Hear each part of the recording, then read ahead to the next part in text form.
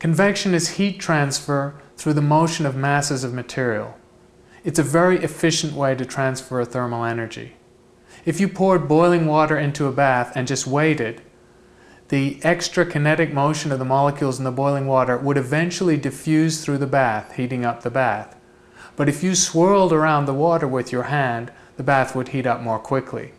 The swirling of the water corresponds to convection. Similarly, when you boil a pan of water, as the water starts to boil, motion is being carried by diffusion from the bottom of the pan towards the top of the pan. Eventually, that process is not efficient enough and the water starts to move in rolling motions, carrying heat from the bottom to the top by convection. A similar process works within the Earth's atmosphere due to the heating effect of the ground, causing churning motions of air packets moving up as they are hot and down as they become cooler.